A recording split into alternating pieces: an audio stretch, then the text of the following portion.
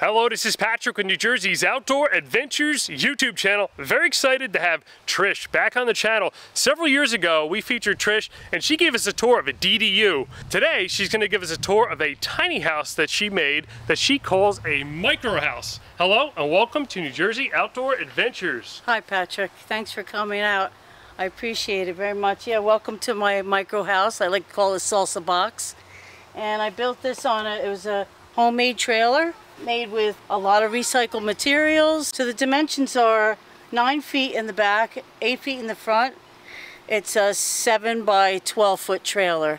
So welcome to the tiny house I'd like to show you.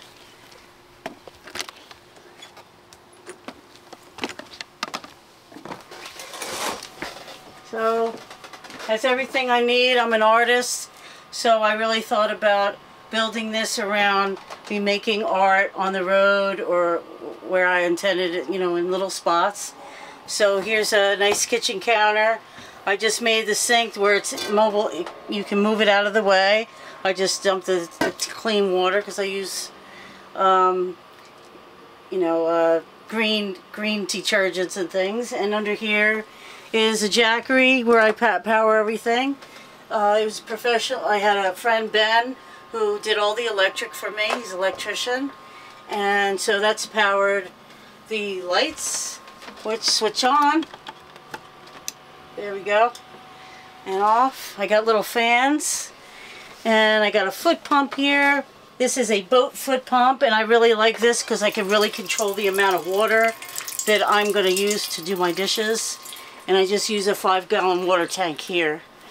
And I have a little refrigerator, like a little college fridge. And the windows I found brand new on Facebook Marketplace.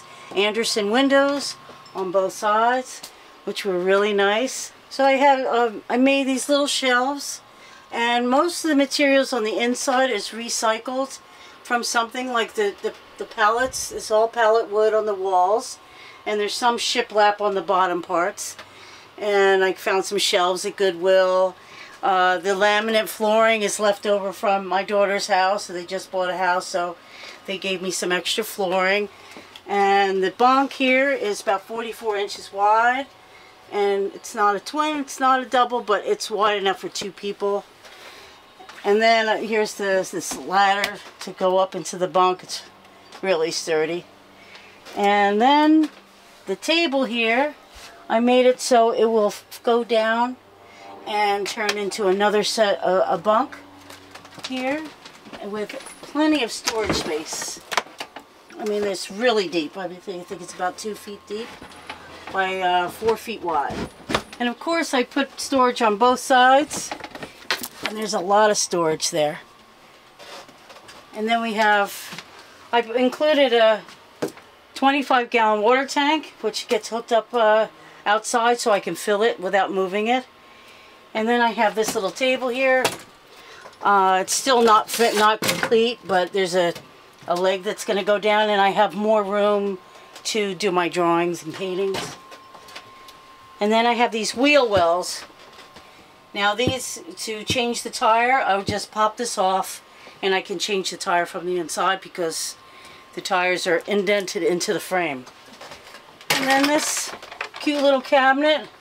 And my brother's 78 years old, and he helped me build this whole thing together. We did. So he built this little cabinet for me, which is adorable. And then we have a full shower. The door's still musty. And I got a portable toilet. And then we have the great Camp Lux hot water heater. And that's not really attached there permanently, because we can put it outside and then just connect it to a propane tank. And then this cabinet, I wanted to really feel like home. So I brought this cabinet from home. I've had it for a while, and it's attached just by a couple screws, so it's not going anywhere. These two, I found things like this at Goodwill, and that's attached, it's not going anywhere. And it makes it feel like home. And this cool little thing is, I forget the name of it, but it's a little air conditioner. You put ice cubes and water in there, And it really keeps it nice and cool in here. And it's really a hot day. I really love this part of the bench here. This is my little porch. And it's got tail lights, and they work. Plug that, you know, if you want outside power, you could just plug this in and it attaches to the jackery on the inside. And the legs that come down to the stabilizers. There's brand new tires down there with new rotors and yeah, the whole new tires. This is shiplap, and I double primed it with a waterproof sealer and a waterproof paint. And of course the garage. And this just holds stuff, you know. Enough. And this is I put on the trailer a brand new master cylinder with brakes, a new brake line.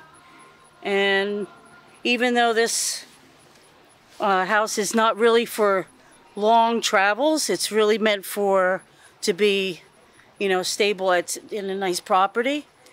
It runs smooth on the ground.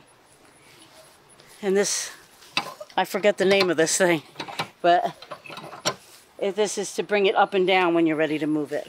And the roof has fiberglass, and it's this liquid paint that's rubber proofing. And this, of course, is where you fill up the water tank from the inside. Thank you very much for giving us a quick tour of your tiny house that you built. I seen this on Facebook Marketplace for sale, and it was only $10,000. It seems like the amount of time and design that it took to build this thing, it's worth more than that. Well, I appreciate that. My intention was to travel around the country during the wintertime and get out of Jersey. But I really didn't think, this is the first time I've ever building something like this, and it's much too heavy to be traveling. But it is a beautiful home to sit. It could be, you know, a little pool house. It could be a little Airbnb in back of somebody's yard. And it certainly could be like a hunting cabin or something like that. That or a she shed or a zen den, right? Anything. Oh, zen den. I like that one. So, but my idea is to sell it, and then I'll get a lightweight so I can do some traveling. Now, talking about the first time you built something like this, is there any tips that you could give our viewers that would help them if they're looking to build a little tiny home themselves? Yeah, plan it out well. I really thought about the layout for a long time. I did study other YouTubers who were building left and right, you know, and they were great help.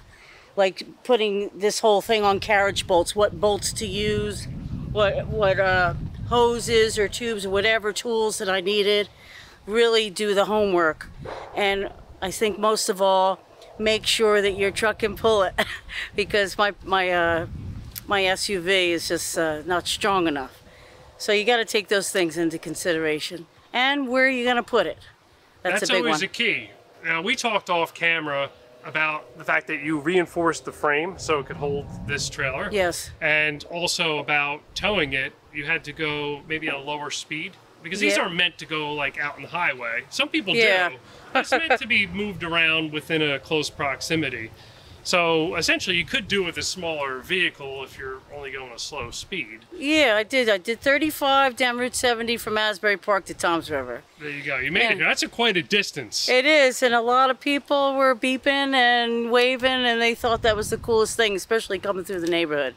Now, does this thing have a title? Is it registered? How does that work? I have a court-ordered title because it was a handmade trailer. I had to go through the court. New Jersey takes a little bit of a while.